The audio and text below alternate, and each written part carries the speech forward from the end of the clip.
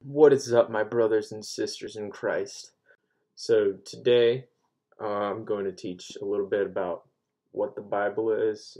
If someone asked me to give a short answer of what the Bible is, I would say it is human history written from the eyes of God. Also, there's a whole list of things that it is. So, the Bible is the inspired word of God. Inspired means breathed in, which is like God guided the writers of the books. The next bullet point, inherit. Inherit means it is always teaching the truth. Therefore, the Bible is written without error. The Bible is the divine word of God, which is basically God speaking to us and being like, hey, here's what you do. So going with along with the bullet point of divine word of God, it's when you're reading the Bible, you slowly get to know this author behind the Bible. And who's ultimately the author of the Bible? The one and only Lord God above all. So not only are you reading a book, you're also reading the divine words of God. Divine is being of God. Like when you're reading scripture, you're listening or hearing the word of God being spoken to you through the words and texts of the Bible. The Bible is human history told by God, so as it was being written over thousands of years, God communicated to the authors in that inspired word. He breathed into them and guided their hand to write what he wanted them to write.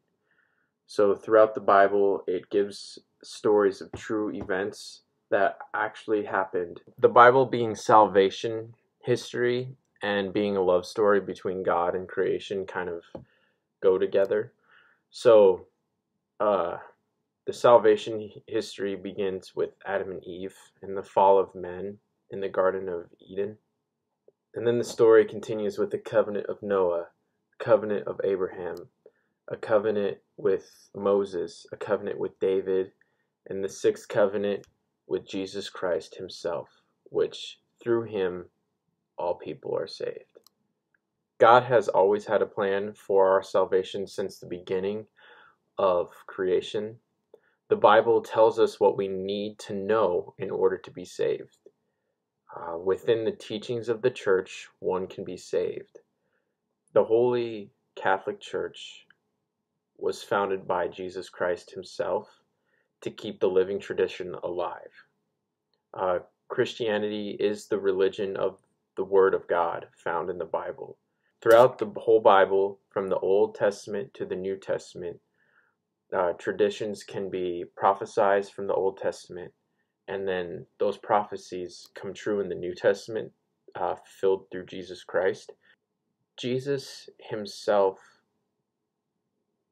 was God, 100% God and 100% man, and he was sent down not to condemn us, but to save us from our sins. And then so in order to keep the tradition alive of his name, Jesus Christ, so that future generations can also be saved, he established the Catholic Church.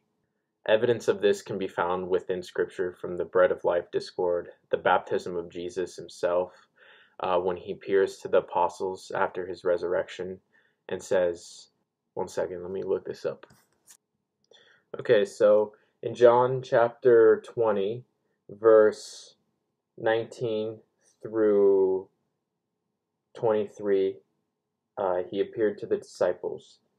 On the evening of the first day of the week, when the doors were locked where the disciples were for fear of the Jews, Jesus came and stood in their midst and said to them, "Peace be with you." When he had said this, he showed them the hands and his side. The disciples rejoiced when they saw the Lord Jesus. He said to them again, "Peace be with you. As the Father has sent me, so I send you."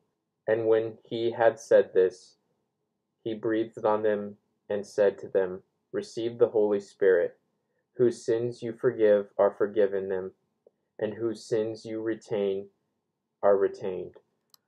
So there was three quick evidences of Jesus giving us the sacraments. We started with baptism, Eucharist, and reconciliation. Okay, so hopefully by the grace of God, I've been able to teach you a little bit more about the Bible, and if you didn't know what the Bible was before this, now you do. It is the truth of salvation, the written word of God, and the way of the world. Like, it is a gold mine written in a book. Now, actually, it's better than that. It's the word of God. I just wanted to share it with you guys and kind of give you a little insight on the Bible and how reading, or not necessarily reading scripture, but praying with, praying with scripture can change your life and lead you to salvation through Lord Jesus Christ. You know, the greatest love story ever told is in the shape of a cross. The Father sent his Son down to save the world, and they are connected through the Holy Spirit, which is love itself. So with that, God bless you all, and I hope you learned something new.